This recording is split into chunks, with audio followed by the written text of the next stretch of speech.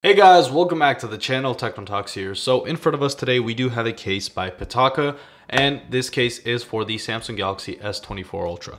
So this case actually has something very cool, which is one of the main reasons I am going to be taking a look at this case. It has something that I haven't seen on any other case so far, and so let's go ahead and check this out. Alright, so this is their pin button case, and it does also have MagSafe compatibility, so if you do use MagSafe, this is a added bonus. Plus we do get our color, nice little image of what the case looks like, and then some information right here on the back. We do get a little more information. Other than that, let's just go ahead and open this up.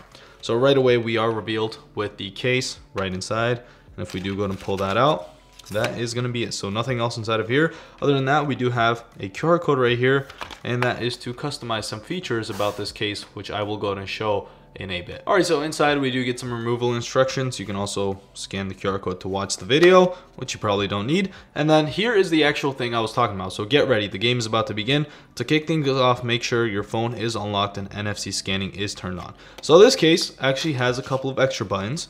On the left side, we can see 3 extra buttons, and these can actually be mapped to whatever you want the phone to do. So that is going to be something I will be showing off. So right away inside we do have this nice soft touch material, and then we do get the MagSafe ring cut out right there, which you can see, and it does say Pitaka with some extra lettering right there. Other than that, really not much else to this case. So to place our phone inside, all we have to do is just place the buttons on the right side and then just push down, and voila.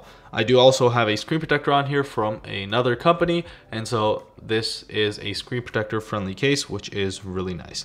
So on the back we do get that nice pattern, which looks super cool. This is a little different compared to some other Pitaka cases. This is made of silicone, so it does feel a little different. It does have a plastic body, unlike the aramid fiber cases we have, but that is not the reason for this case anyways. So taking a look at the camera lenses, we can see that they are all covered up individually, and so if you do drop it on its back, those should be perfectly fine, which is good to know. We do have some branding on the back. It does say Pitaka on the back. You can see that pretty nice and easy. I don't really like when companies put their logo all over the case, and so this is all right. I would have liked it if it was a little more subtle, but this would be fine. So taking a look at the front of this display, we can see that the case, the top and the bottom, is actually being covered up. So if you do drop it on its face, it should be fine in most circumstances. Unfortunately, the edges aren't really that high. They are actually above the display. However, the screen protector does make it so it's very minimal. And so again, if you do drop it because of these edges, it won't really touch anything. But if those edges weren't there, the top and bottom,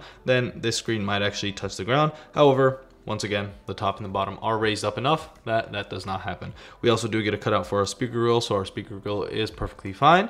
And if we do take a look at the bottom, we do see designed by Pitaka. We have a nice little cutout for our USB-C charging port, speaker grill, and our S Pen.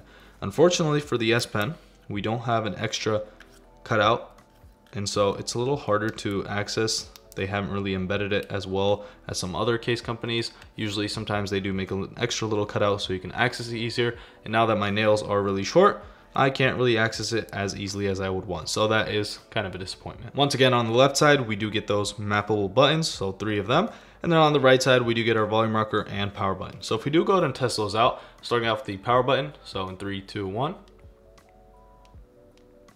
Very nice and easy to click. Moving on to the volume rocker.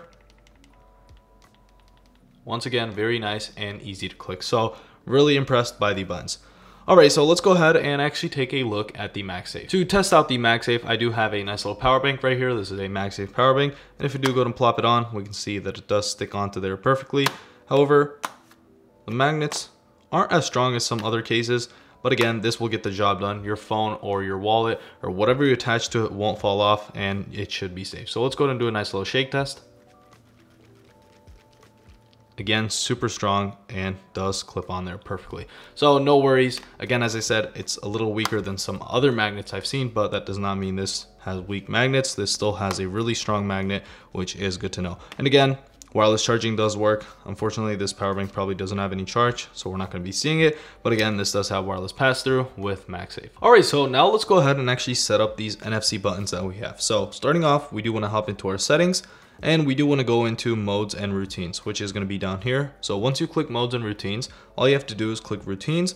And now we're going to be adding a certain routine. Go ahead and do that. All we have to do is click this plus button, and then we're going to go ahead and click add what will trigger this routine. So once we click that, we're going to go ahead and scroll down to NFC, as this does use NFC. And to set it up, using this NFC tag in this routine will delete any previous information. Hold the back of your phone against an NFC tag. Or we're going to go ahead and hold down the button. So I do want to program the first button.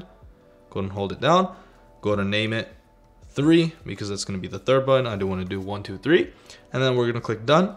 And then we're going to go ahead and click add what this routine will do. So if we do go ahead and click that, we have a couple of options right here. All of these actions are down here. But again, I do want to open an app with this. So if I do go ahead and click open an app or do an app action, go ahead and click that. We can now ask it to open a certain app. So you can scroll through your apps and choose one. I'm going to go ahead and click calculator because I feel like using the calculator with that. I'm going to click done. And now that is what it does. So if we do go ahead and click the save, you can go ahead and change everything here.